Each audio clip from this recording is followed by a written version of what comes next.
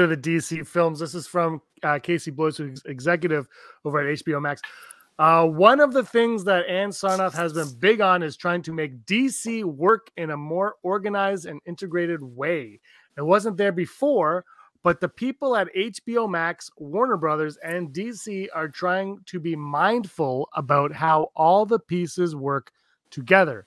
In my estimation, it feels very well organized. And I wanted to go right to this question because of what we were saying about the Penguin and the HBO Max show and the HBO Max Gotham universe and the HBO Max Batgirl universe and the HBO Peacemaker universe, which we'll talk about in a little bit. It seemed to tie into the DC universe quite well at the end, but Steve, let's start with you.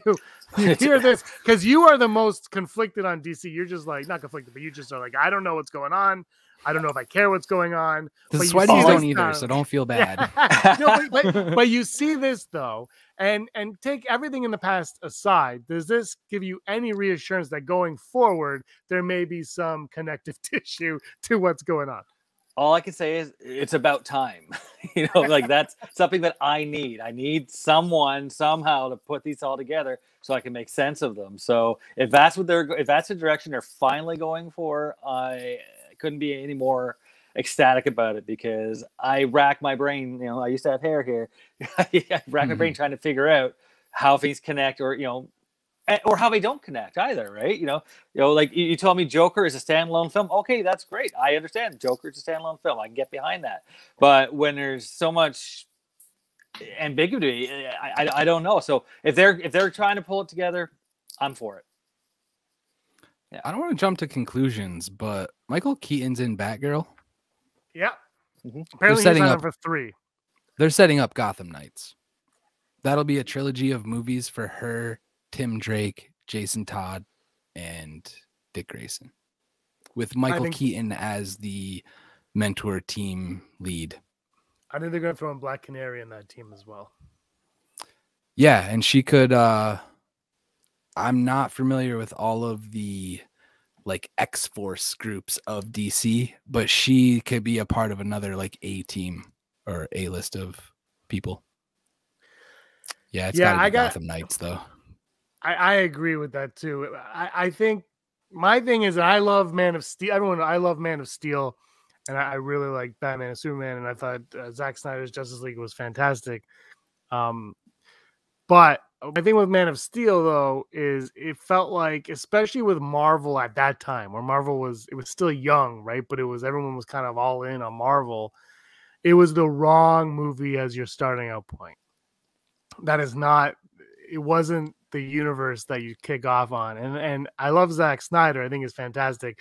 But Zack Snyder, and look, I know he's got Rebel Moon coming out, and that was a rejected Star Wars pitch. I'm excited to see what that's about. I'm excited too, and I think it's going to be a lot of fun. It's probably going to be a good movie, but it wouldn't be a good Star Wars movie because Zack Snyder has a very specific style and flair, and either you like it or you don't. Right? There's very little middle ground on that. And and when he was first hired to direct it, I thought it was a strange choice because Christopher Nolan was like, it's a realistic one. I'm like, but this is the guy who did 300 and Watchmen and what's that one I'm thinking of, the girls in the what's that one? Oh yeah, how come I can't think of it now? Sucker Punch. Yeah, Sucker Punch. Brock Brock loves really good Sucker movie. Punch. It is a good movie. Brock loves it. We saw it in the theater. But those movies are very stylistic. They're very stylized, right? They're over the top style, and I don't think that works for Star Wars. And so I think it's smart. I think let him do his Rebel Moon and let that branch off into its own shared universe, like Army of the Dead. Like I'm cool with that. But he's so specific in the style and tone that even Wonder Woman had a lot of that style and tone. And then when he wasn't there for Wonder Woman 2, that was all gone. There's a good mix, I feel. But for me, that was the wrong kicking off point. You kind of let him be the Feige of it, but he wasn't really because he had people telling him no. So there was obviously a lot of conflict there. I mean, the Batman and Superman movie, if you look at the theatrical one versus the extended one, it's a good movie versus an okay movie. And then Justice League is like they greenlit a 4-hour movie, whether they want to admit it or not. That was the script that they greenlit. And I do think it's too long to be theatrical for sure. I think it's perfect for HBO Max, but that's not how you kick things off. I think that's what he's alluding to here in this statement is like, we started there and it wasn't really a plan. We just kind of started with a movie and then we were like, well, that movie's going to start it all, even though I don't think it ever was meant to start it all. And now they're like, okay, let's take a step back. They have the Flash. They can reset whatever they want and they can take a step back, take a seat and just be like, this is what we're doing. The other thing, guys, is the multiverse. I think Marvel's going to take the multiverse and kind of have like a contained story with it, but I think DC is going to embrace the multiverse. And here in Canada, we have a streaming service called Crave. And if you look at the DC film, they have a playlist and it's called the DC Multiverse on Crave. And it's just every DC movie ever made is just on that thing. And you just watch it. It's the multiverse. And I think they're going to embrace that more. And Steve, to your point with, I think they'll be like, this is the Joker movie that doesn't take place in the universe. And this is the Batman movie, which takes place in this universe. And there's going to be more structure to how this plays out, but they're also going to have the freedom to do whatever they want because of this established multiverse in the Flash. But Scotty, how wrong am I? Tell me no.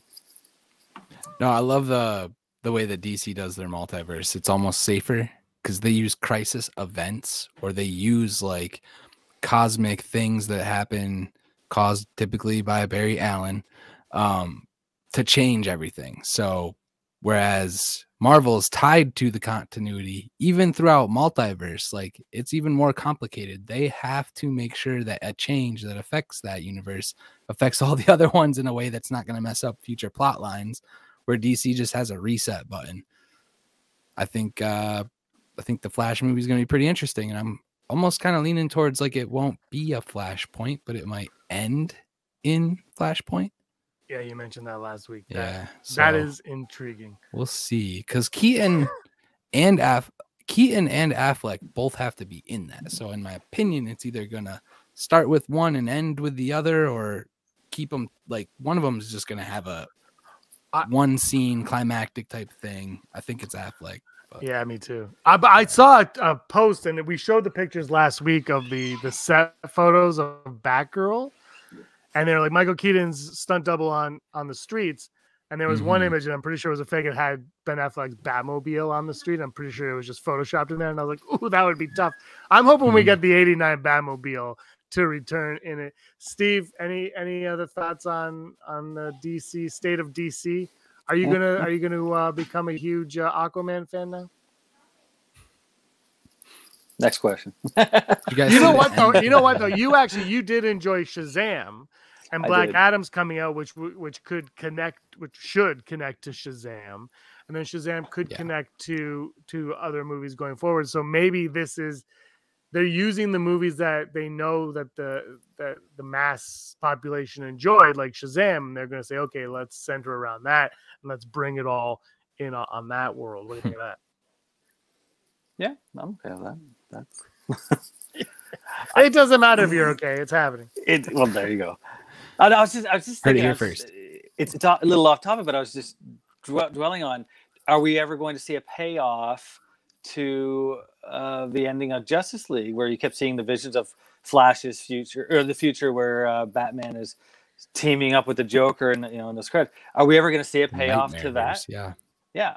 Like, they set it up, and look like it's looking very unlikely they're going to be able to deliver on that. But that's just what I was just kind of hung up on. It's like, with all these different multiverse stories that could play, or not multiverse, Flashpoint stories. Are we actually going to see that one play out, or are they just say, "Oh no, we prevented it by such and such happening"? You know what's crazy about that whole thing is I remember when Justice League was being finished, the Zack Snyder one, and everybody was all about it, clamoring for all this stuff. Grace Randolph had him on her podcast numerous times, and she said that through talking with actors and hearing things that both Jared Leto and Ben Affleck said they would gladly return for anything related Joker or Batman, that as long as it involved Zack Snyder. And I remember her saying something along the lines that like the future of the Joker character is reliant 100% on support for the Zack Snyder like story. That's where they want that Batman to go, into that nightmare scenario. I saw a tweet. I don't think it was from anybody specific, and I just kind of read it, and I was like, "Oh, that's a cool idea." But I'm I'm going to propose it to you both here. And it said, I think the specifics were in 3 years' time, HBO Max series that takes place in the Snyder nightmare sequence. And it's a series, and then the person was like, he doesn't direct them all, blah, blah, but that's beside the point. Who cares? Do you guys think is there potential for that? Do you feel that because I think if Snyder I don't think he's going to come back unless there's a big change, and that big change could be HBO Max, because he really seemed to enjoy working with HBO Max with the Justice League. Do you think there is the possibility that we see a miniseries, or a standalone movie about Zack Snyder's Justice League sometime down the road? Yeah. Yeah. Yep. All right, let some of these make some money off these other HBO Max shows, and I feel like it's just gonna snowball. And yeah, give me all that. I think Zach would have a great time as an executive producer, not even having to, like you said, direct everything. Just showrun it. He did that on his driveway too, right? That and the Green Lantern, which ended up being Martian Man. He did that on his driveway in his backyard or whatever. Yeah. So just make the HBO Max in his backyard, like Robert Rodriguez makes Spy Kids in his basement. He can make that in his backyard. Steve, what were you gonna say? I don't know. No idea.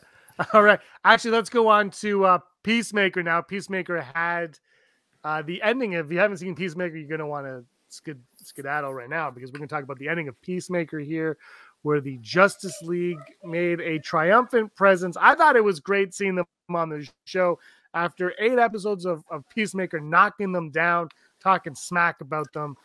The Justice League showed up, but it wasn't the full Justice League.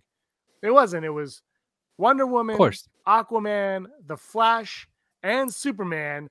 And we have a picture of some of the stunt doubles, the body doubles that portrayed these characters right here. Obviously, Jason Momoa and Ezra Miller were there. Ezra Miller now has the most appearances as the Flash, as a DC character than anybody else in the films. Ooh. And here they are right here. We have a Superman, we have a Wonder Woman, and we have a Batman. And the Batman actually posted this. He said that there was Batman and Cyborg were both in it. And he said it was unfortunate that he was cut, but obviously it wasn't up to him. He had the time of his life doing it, and you'd have to ask James Gunn and WB why Batman wasn't there. So anyway, did you guys like the ending of Peacemaker? And do you think that it would have? Do you know why Batman's not there? I mean, I think I know why. Do you mean story wise why he's not there, or real world why he's not there? all of it. Real world. Well, I mean, he was there. They rubbed him out in post, so he was there. But Scotty, why isn't Batman in the scene? Come on, hit me. It's just that they don't want to tell stories about that Batman. I think it's kind of as simple as that. They want to move away from the Justice League. I feel like the only reason this did get put in there is because they filmed it on a Marvel set. I heard that Marvel came in and assisted with this final scene, and that is true, I guess. So it would make sense that James Gunn would try to put Superman and all these people on the set at Marvel, probably not even telling Warner Brothers at first, and then just presenting the material, and they were like, yo, yeah, this scene is amazing, except, and they just take a little eraser and like throw a spotlight behind Wonder Woman so you can't tell it's her, and have Superman flying in the shadows.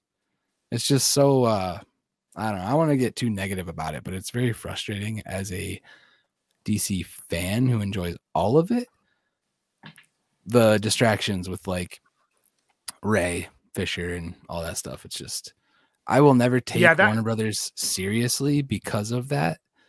And not to just keep on it, but the Joss Whedon interview and all that stuff, it's just like, it's getting worse and worse, man. It's getting worse for me as a fan to stomach some of the stuff they do. Yeah, for sure. I think you're I'm with you. I think I agree with you that's why they rub Batman out. They scrub them out because that's not their Batman. But at the same time, who cares? He was the Batman. He's going to appear in the Flash. So Steve, every single thing they'll see, will just say restore the Snyderverse. So like instead of talking about Peacemaker, it'll be hashtag restore the Snyderverse. So they're just trying to avoid that. Yeah, it's probably a good point. Steve, though, you see this, does Peacemaker take place before or after the Flash? I'm thinking before. Yeah. Because I think Peacemaker takes place, a couple months away from the last Suicide Squad movie. So I think Flash is further down the line. I mean, I know I'm not upset that Batman wasn't there. Not every superhero had to be there to be the Justice League. They had 4 of them representing the Justice League. I'm fine with that. Like I said, there's other, we know there's other reasons why those characters weren't there, but they had enough with Aquaman, Flash, Wonder Woman, Superman. That's all they needed just to make it funny. That's what it was. It was a sight gag, right? It was, they built it up amazing. all season, right? I love that scene. Yeah, like it was great. It was hilarious. So it accomplished what it needed to accomplish with or without Batman. And I think if people are interested, they should look the scene up because it really doesn't spoil the show. But it's just like something he keeps talking about the Justice League throughout the show, as in like, why am I doing this? Where are they? And so it's hilarious.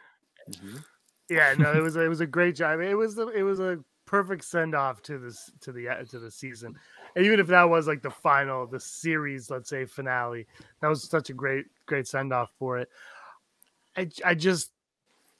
I'm okay with Batman not being there because when I watched, I was like, I clued into Batman and Cyborg not being there right away, but at the same time, I was like, well, maybe they had a fish to fry.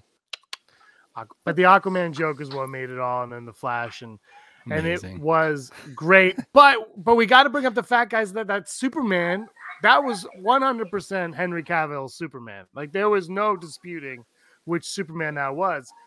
And that's going to lead into our next topic. We're going to go to this one before we hit up Doctor Strange. We're changing around the order a little bit on this because this was a few years ago, guys. We're going to put this on the screen here. Henry Cavill was on a plane. See that? That's Henry Cavill on a plane. We're very, very specific. And then this at Crypt0dad_. But that's awesome. A few weeks ago, I did some work on the new Flash movie. This is from like a year ago, I think. Here we go. August 2nd, 2021. A few weeks ago, I did some work on the new Flash movie with Superman and Batman on set at the same time. Boyhood dream come true. He then followed up with, geez, this got some engagement. No kidding. Sorry for not replying sooner, but I actually have a life outside Twitter. Yes, Cavill. Not saying anything else. Also, will be deleting the tweet, so you fanboys better screenshot it quick before it's gone. And no, I won't be getting fired.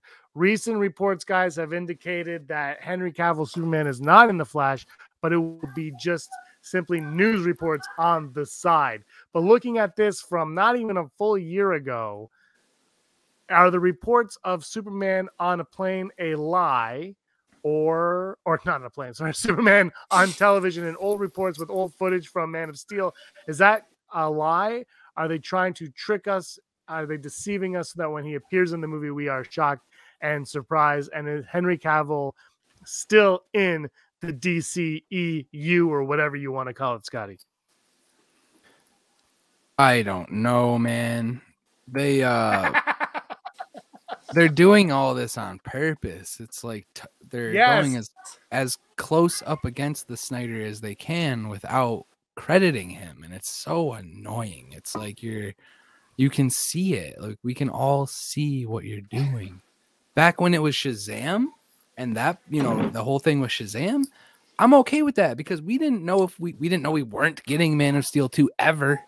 So now it's just like when we know what the agenda is, and it's just like I'm an all or nothing right now. It's like, why are you towing the line so close to it instead of just being like, dude, why can't you come in and do mocap on your face for 5 minutes and don't just put a fork in that Superman. That's foolish to me. Steve, I got nothing. He agrees with everything I said, actually. Well, you made some good points.